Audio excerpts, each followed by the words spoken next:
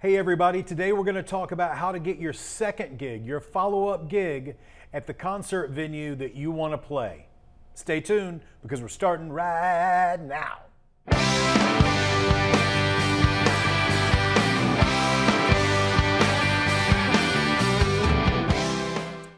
Hey everybody, Chris King here. I'm sitting inside of Sticky's Rock and Roll Chicken Shack in Little Rock, Arkansas, and it's a beautiful day here. I hope that you are having a beautiful day wherever you are. Thanks so much for tuning in to the Love Live Music channel and clicking to follow along with my video.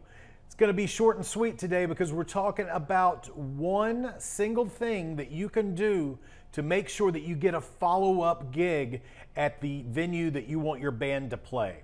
So this could be a local show, this could be a show out of town or something like that, but there's one thing that you can do to really help secure that second gig, and it all starts before the first gig. Here's the important part. It's about promoting yourself. You've got to take an active role in your own self-promotion if you want to be a successful band member that gets gigs. This is if you're an original artist. This is if you are in a cover band. You've got to take the effort to promote yourself. If you don't feel comfortable promoting yourself, then you've got to be able to hire someone that can help you promote either your own solo show or your band gig. And there are so many simple things that can be done in that manner, and they reflect hugely on the chances of a follow-up shot from your local promoter or from the guy out of town that you're trying to get the gig from. These start with something as simple as social media. Make sure that you're tagging the venue. Make sure that you're tagging your show. Make sure that you're starting anywhere from 6 to 8 weeks out if you've got that much time. Sometimes you've got less time than that. Sometimes it's just 2 to 4 weeks. Or maybe it's even that you find out about the gig a couple of days ahead of time. Whenever it is, when you finally get that gig locked in, make sure that you go on your social media platforms and announce that you have the gig. Make sure that you've got the times correct on it and that you can promote that. If you're the opening act, then make sure that you tag who the headliner is going to be. If you're the headliner and you know who's on the bill with you for openers, tag them as well. But use social media. Don't sleep on it. Don't get lazy with it. Instagram, Facebook, Twitter. You might do it on Snapchat or you might do it on TikTok even.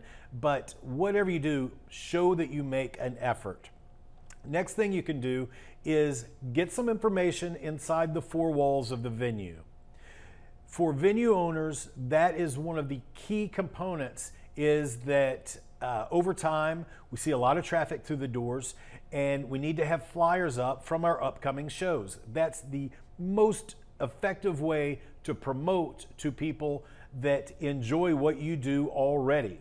Because we've got the venue, we're accustomed to doing live shows. People that come in love live music. They love coming to our live shows, so they're going to be looking for what's next. In the bathrooms, on the walls, by the door, by the area where they take cover charge and check IDs, in the back, in the smoking area, wherever. Hand them one to put up in the back of house for the guys in the kitchen to see what's coming up. But it's super important that you make the effort. It doesn't have to be color and flashy, although that seems to be more noticeable.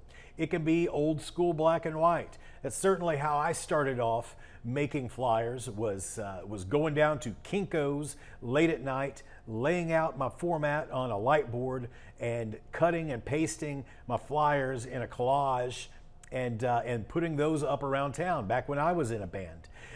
Not that much has changed since then. It's still very important that you get flyers out. Get them in the venue, get them at some local hangout spots, some coffee shops, maybe around the grocery stores, liquor stores, things, if there's a cool shoe store, if your town still is lucky enough to have a cool record store, something like that, that just makes a lot of sense to get the flyer up for your show in those areas. And then lastly, tell your friends, word of mouth. Call your friends, say, hey, I've got a show coming up. Don't be afraid to do that, because if you want to grow and have more people see you, then you're going to constantly have a larger sphere, hopefully, of people that are aware of you and people that appreciate and would like to know where you're playing again. So don't put off these types of self-promotion. They're super important. And really, that's a lot of times how people, if you sit around and you say, well, why did they get the gig and I didn't get the gig? Well, it's because they've done things like this. They've made themselves noticeable to the promoter, to the talent buyer, that you're putting the effort in to try to get people out to the show.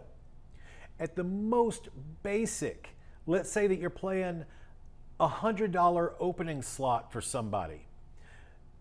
Do you have 20 friends that are going to pay $5 to come out and see you?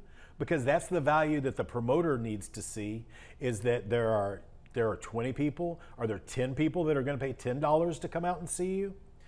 If not, and you haven't done any promotion on your own, then it's very difficult for the promoters and the talent buyers to want to go down that road again, because we can find somebody that will do the legwork and that has the hustle, that can work along with our advertising plan to make sure that the most people know about the show, to give everybody the best way possible to be successful.